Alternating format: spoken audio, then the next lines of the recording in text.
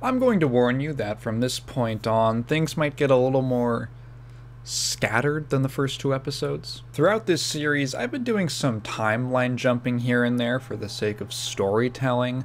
There's a lot going on across the company, and as we roll into the late 90s, things would start branching out even further, because 1998 would mark the year that Dave Halverson left GameFan. Now, he would stay on as a writer, but that was only to hold him over for a few months while his next project got off the ground. Gamers Republic.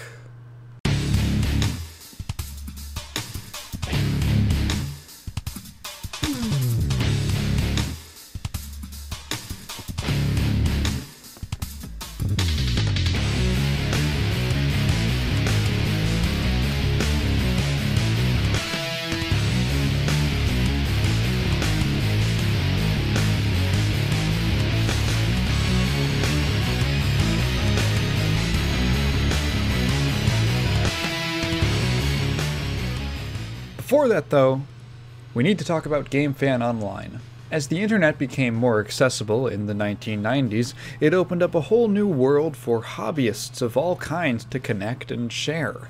Naturally, the gaming crowd were ingrained into the early internet culture, and before you knew it, there were dozens of fan sites which would soon be rubbing shoulders with professional ventures into digital games journalism. I'm not sure exactly when GameFan Online was birthed, but I think it was around 1995 or 96, and at that time it was a pretty meager operation. It was basically being run by one or two people, and really just led by Ryan Lockhart, known as Orion. This is where the very helpful Shidoshi comes in. She had been trying to get picked up by various anime magazines when she found herself getting an offer from GameFan.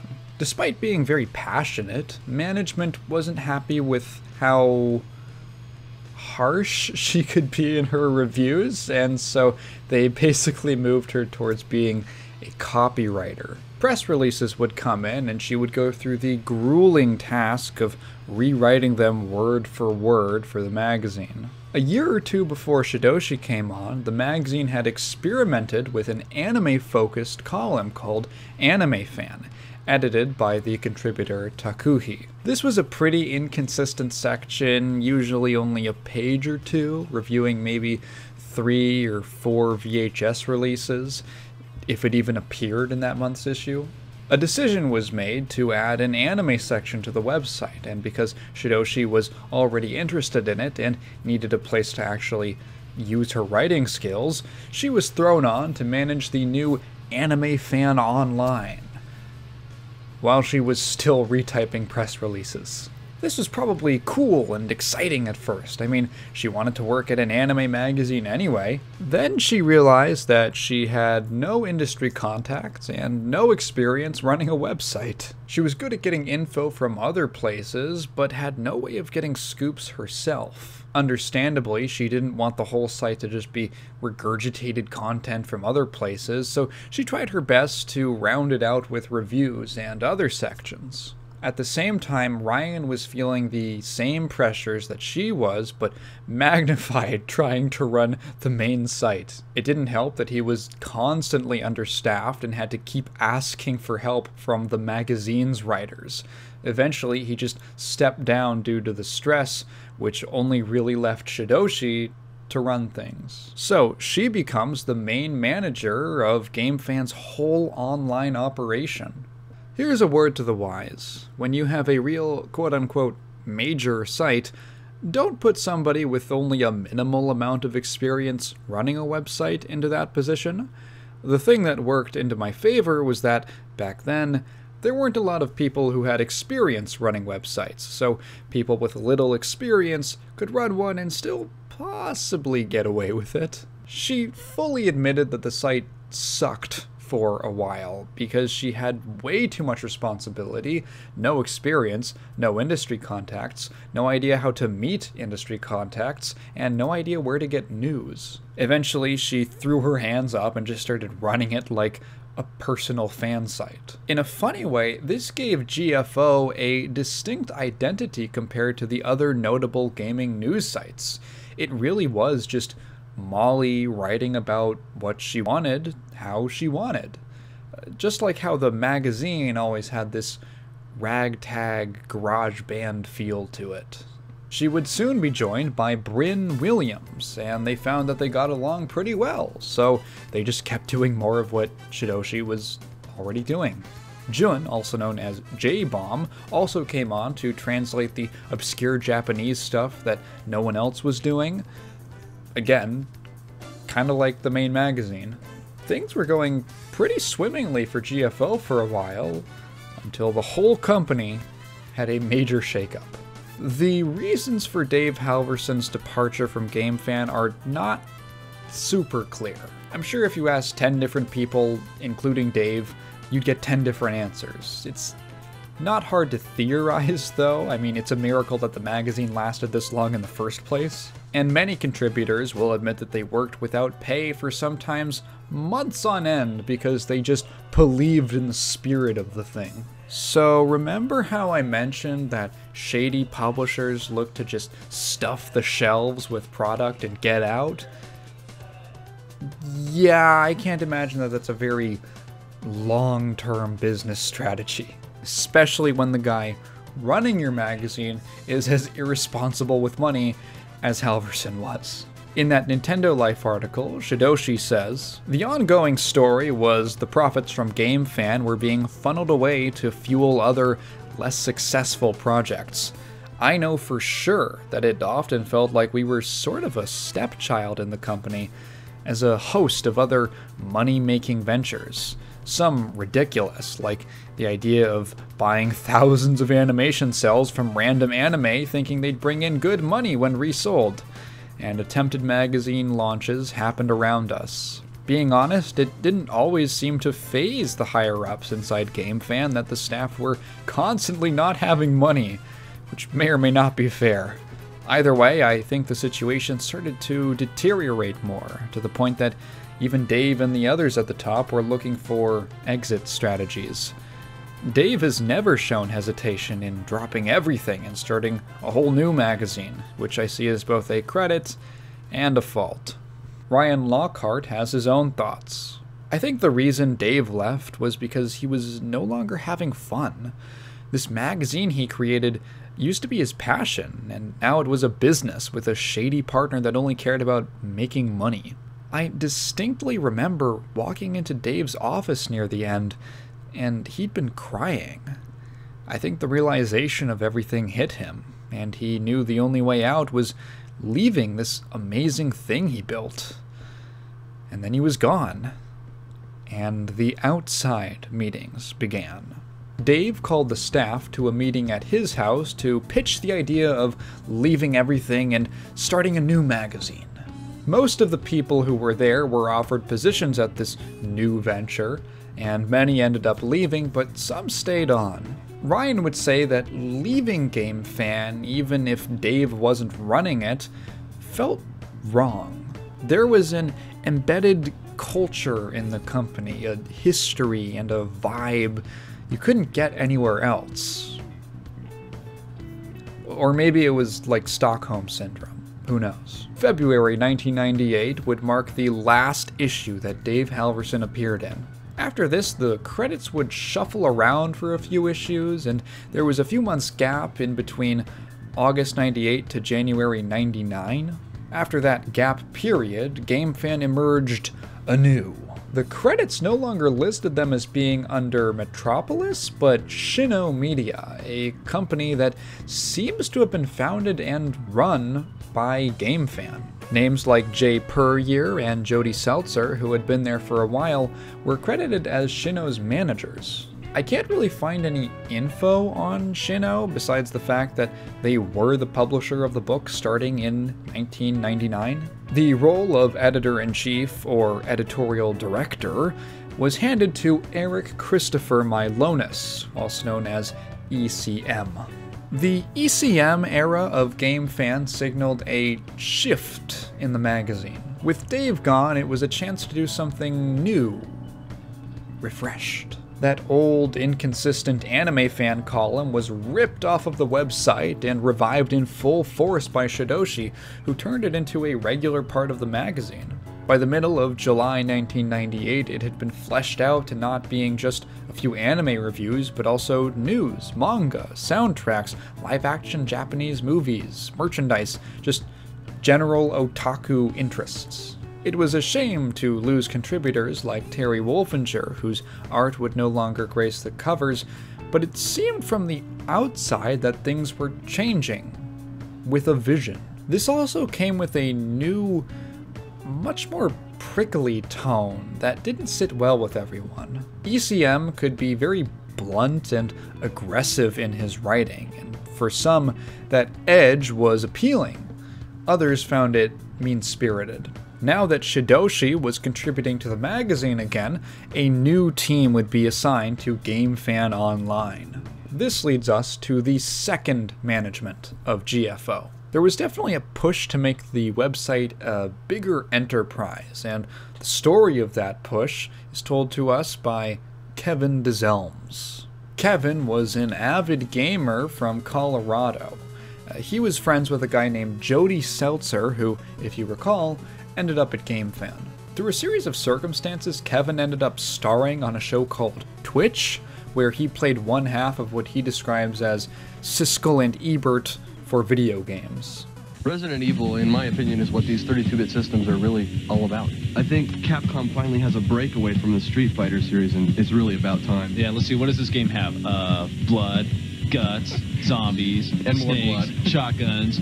Why would anybody want to buy the game? I know, gosh, it's hard to figure out the popularity of this game. He wasn't super into being on camera, despite the producers liking him, but he said that when he got the chance to sit down with the show's editor and just watch him work, he found his true calling, as he says, hit him in the face like a stack of bricks. Twitch got put in the ground when their satellite was bought out by Fox, but Kevin used it as an opportunity to learn video editing, and he and some friends put together an hour-long videotape called High Definition, dedicated to game industry news. They plan to produce these on a monthly basis and have it get picked up by distributors and video shops.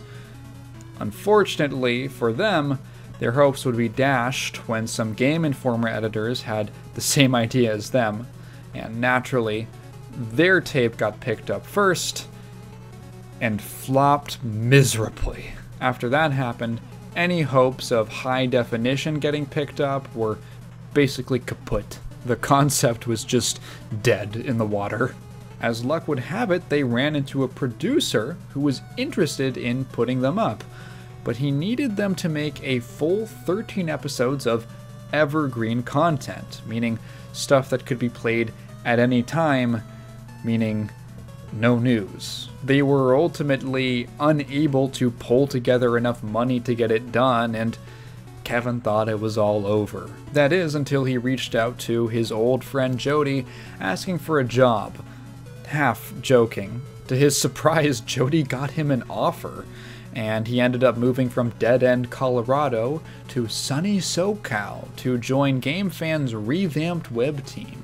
Kevin would use his newfound skill and passion for video editing to cut promos for new games they had lying around the office.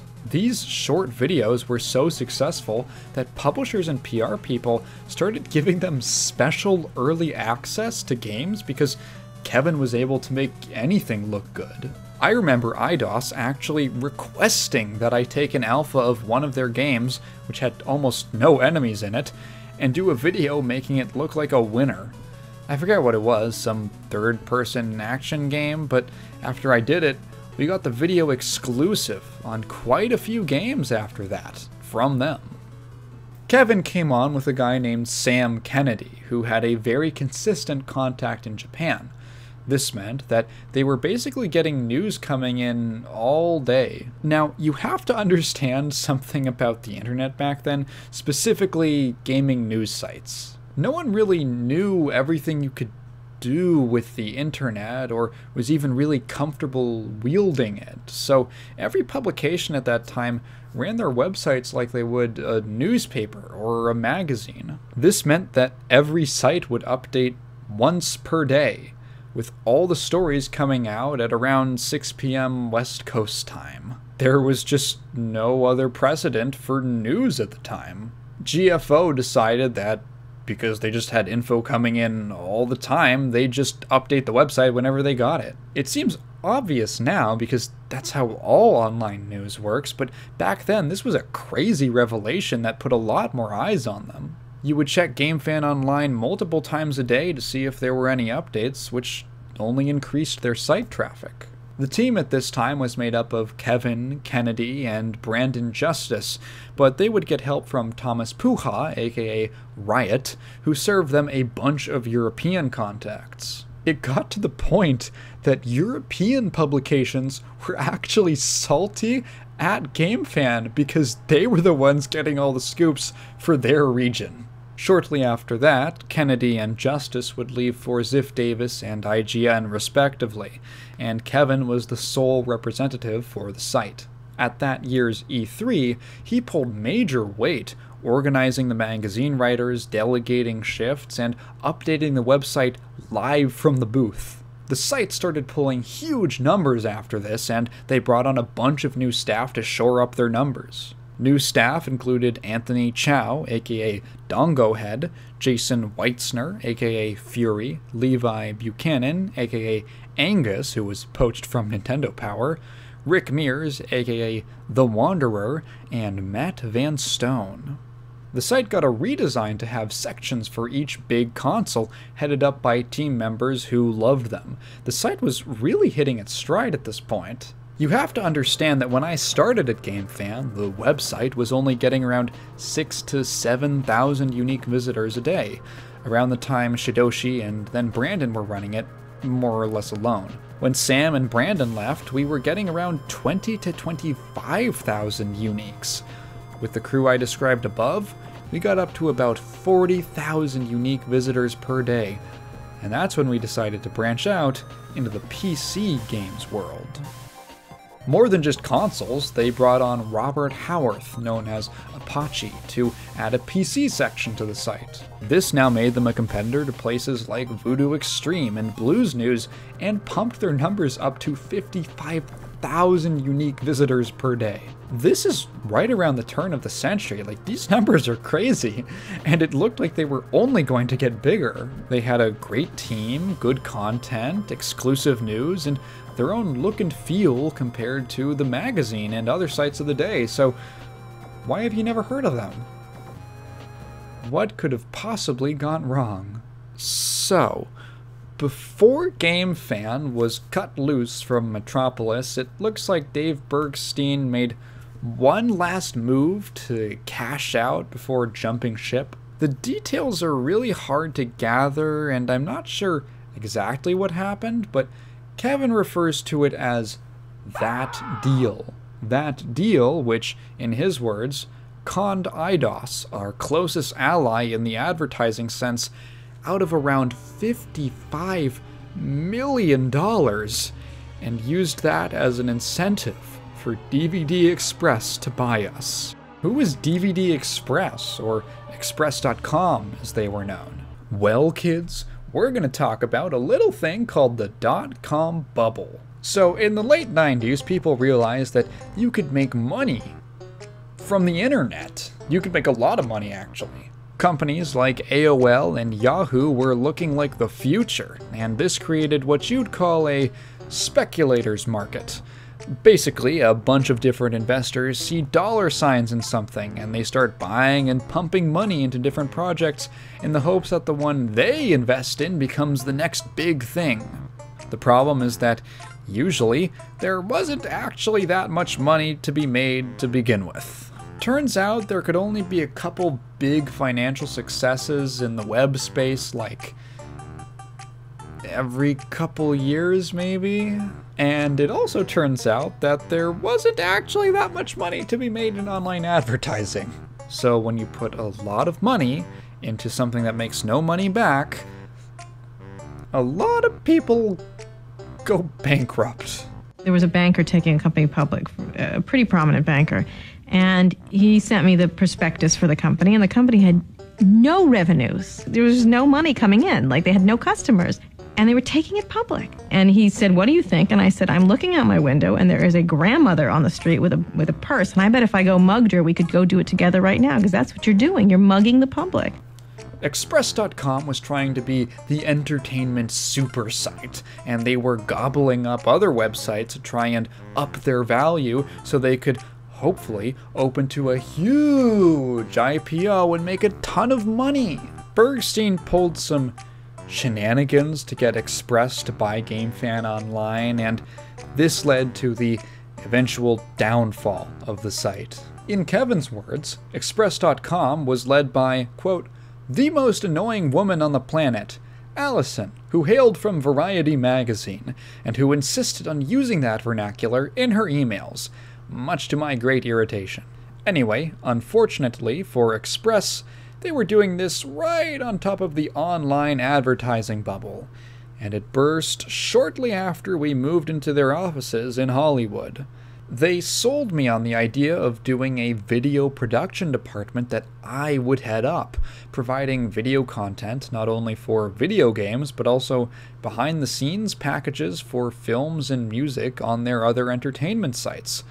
So I turned the reins of GameFan.com over to Levi in anticipation of this video thing, which never materialized. Allison revealed not only this, but that, in fact, I should stop focusing on doing videos and do more writing, preferably news stories which drew those crucial hits.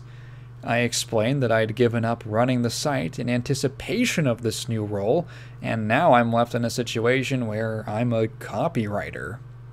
She looks at me straight-faced and goes, "Well, that sounds like a career issue to me."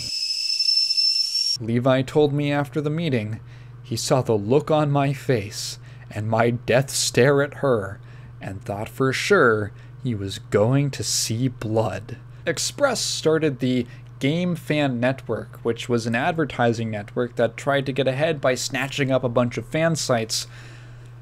Then that online advertising bubble burst, they couldn't actually pay the fan sites for ads, and everything collapsed. This giant behemoth of Express.com just crushed itself while madly scrambling toward an IPO that kept slipping further and further away, while the pressures on us to deliver unreasonable results mounted. Plus, we were now being supervised by an ex-Variety writer who knew a sum total of jack and shit about running a gaming website. Our staff was slowly decimated, and workloads increased. Eventually, only Levi and Rick were left for the final few weeks, writing product descriptions for Express.com and keeping the shell of GameFan.com alive. But it was over. Now, apparently, when Express.com failed out, Dave Bergstein took the opportunity to buy them. He then turned it into a site called DVD.com, which also went bankrupt. Cool move, Dave. Really cool move. GameFan Online would fall sometime around 1999 or 2000, and it wouldn't be much longer before the magazine would join it. It's not over yet. Hellfire! Here comes a daredevil!